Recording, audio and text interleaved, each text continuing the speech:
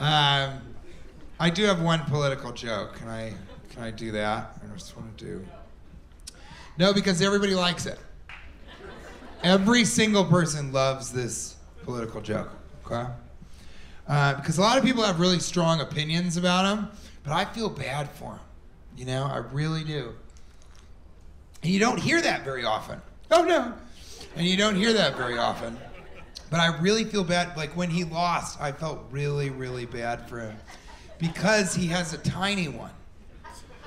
Do you know what I mean? And listen, there's a lot of guys in here, and there are all kinds of guys in here. There's some guys in here that have a big one, right? I don't know about that, but there are guys in here who have big ones. Some guys have such big ones that the girl doesn't like it, really. And you don't really think about that, but, you know, girls that aren't being paid to have sex, sometimes if your one is so big, the girl's like, oh, shit, I don't want to deal with this. And then there are guys that have medium-sized ones, right? There's guys in here that kind of have robust, medium-sized ones. And then there are guys that have ones that are above average. That's like me. That's like every guy in here, okay?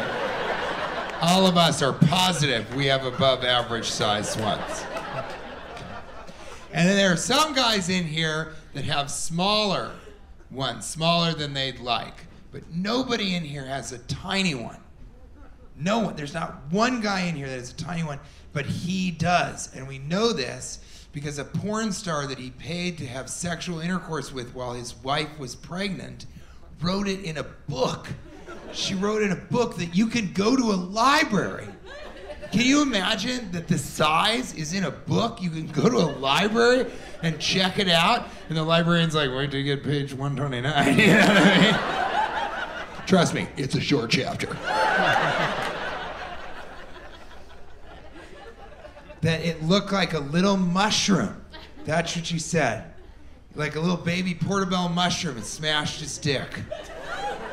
Old shiitake cock, you know?